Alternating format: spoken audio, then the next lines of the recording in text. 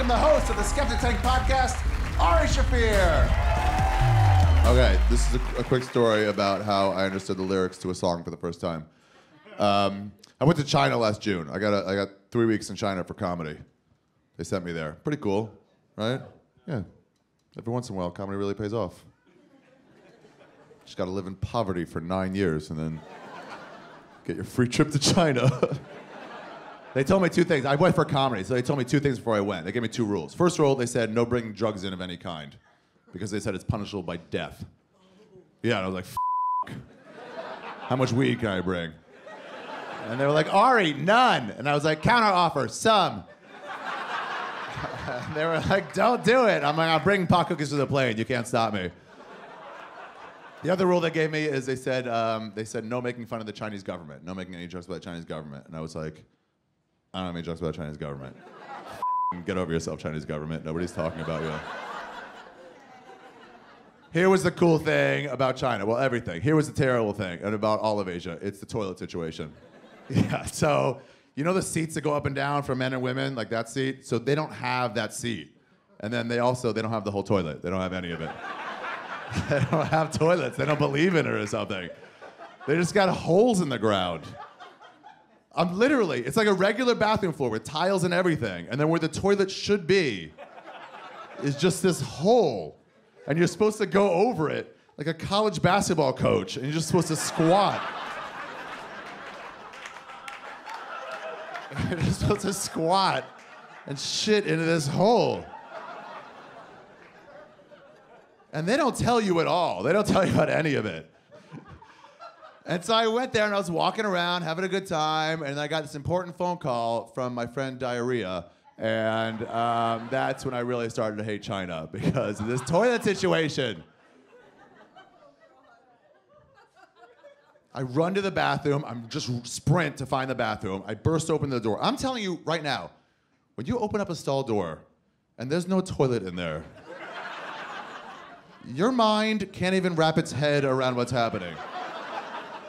It's like some sort of optical illusion. You know, it's like, which line is longer? You're like, I don't know, top one? You're like, no, same size. And you're like, bullshit, measure again. Regular bathroom floor, tiles, and then just hole. It looks like a union guy was coming to install a toilet, and then he was like, oh, lunchtime, and then he just left. And they forgot to get back to it. And then I remember, like, oh, they told me about these shit squat toilets. That's what you're supposed to do. And I realized, right then, I was like, you know what? I'm not doing this. I was born an American, and I'll die an American. And so I left. I walked out, and I got like 2 steps away, and then Diarrhea was like, of course you're doing it. And I was like, oh yeah, Diarrhea, I forgot about you. So I go back into this stall, I close the door, and I'm looking at this hole. Here's my first question. How far do you take your pants down? I've done it, and I don't know what the answer is. I have no idea. My first thought was like, take them down to your ankles, because that's how I normally do it, but then you can't do that, because here's the deal. I went down, I took them down to my ankles, and then I like lined it up. And I'm like, hold on a second.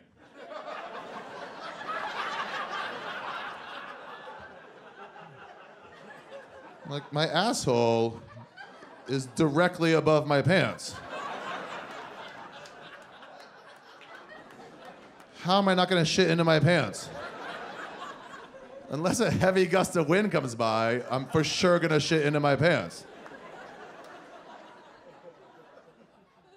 So anyway, it's not down to your ankles, I don't think.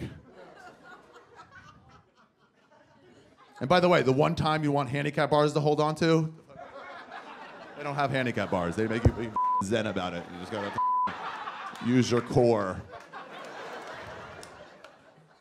So here's what I did. I don't know if this is right or wrong, but I took my shirt off.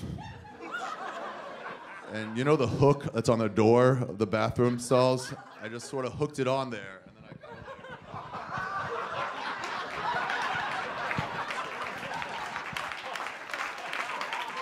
I lowered myself. I just gotta do it that way. I feel like a shit right now. Yeah, I don't know if that's the right answer or not, but that's what I did. It seemed to work. It seemed to work. I mean, I shit that way, so I felt good too. When I did it, I was like, yeah, live like a real Chinese person. So anyway, I finished, and I was like, yeah, I did it. I got up to wipe, and that's when I found out that they don't offer toilet paper in China. Yeah, they don't believe in it. I think their theory is, you're the one shitting, you clean it up. And that's not wrong. It's not even that it's wrong. I'm just saying you should warn people. You should let people know. Like everyone who lands at the airport with a round eye, they should give them a pamphlet and be like, here, you're gonna have some problems. I'm standing there, I'm like, what am I gonna do? Well, anyway, here's the deal. 5 days before, I landed in Shanghai.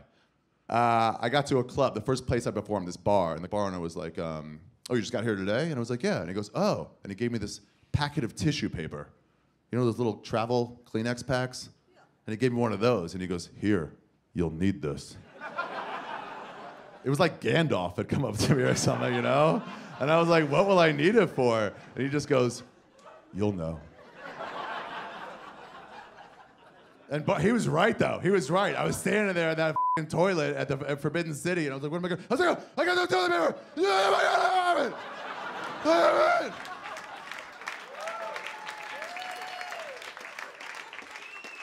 I was so excited. Here's the problem, though. They don't give you unlimited tissue paper in one of those things. They give you 6. With 6, you can't be an American anymore. You can't be like, oh, 4 at a time. I love to waste. Most resources in the world. USA, USA. Not with 6. With 6, you got a budget. You gotta make everyone count.